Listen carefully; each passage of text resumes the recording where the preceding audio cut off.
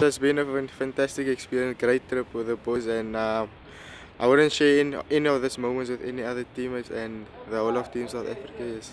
It was fantastic just to experience the cultures, the way people do things back in the Rio. It was fantastic, and yeah, it was just great to see different venues and things like that. Yeah, we stayed in the Olympic Village, and everything was basically situated in the village. So I think like the eating places, there was a few restaurants and like groceries and stuff that we can shop for. But the things that we've done, we went to Cabana, the beach, and the what was it called? The Christ Redeemer. That's, that Rio is known for. So I think it was quite a good experience.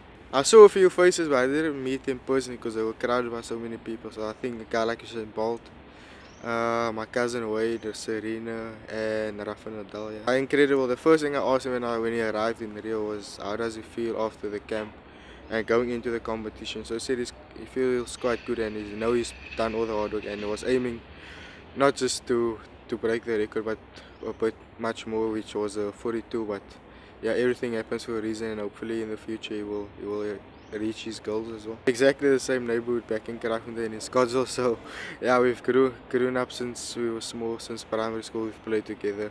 Unfortunately, he left us back in high school going to Bloemfontein. I think the guys are on a break now. I'm not sure for how long. I think it's like a month or so, but I'm not sure about that. But I'm back at 15s now, so it's another challenge for me in my career, and I'm excited for it.